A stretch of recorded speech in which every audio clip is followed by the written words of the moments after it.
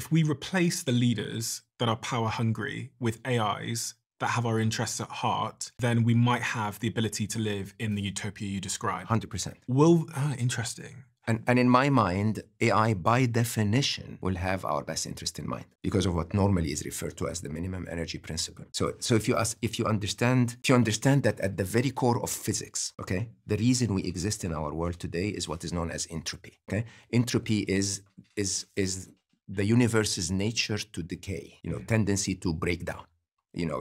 If I drop this, mug, it doesn't drop and then come back up. By the way, there is a plausible scenario where I drop it and the tea, spills in the air and then falls in the mug, 1 in a trillion configurations.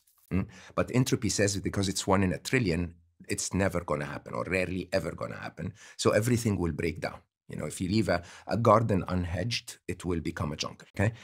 With that in mind, the role of intelligence is what?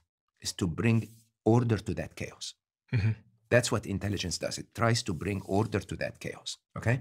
And because it tries to bring order to that chaos, the more intelligent a being is, the more it tries to apply that intelligence with minimum waste and minimum resources. Yeah. You know that. So you can build this business for $1 million, or if you can afford to build it for 200,000, you'll build it. If you are forced to build it for 10 million, you're going to have to, but you're always going to minimize waste and resources. Yeah. Okay. So if you assume this to be true, a super intelligent AI will not want to destroy ecosystems. It will not want to kill 1 million people because that's a waste of energy, explosives, money, power, and people. But by definition, the smartest people who are not controlled by their ego will say that the best possible future for Earth is for all species to continue.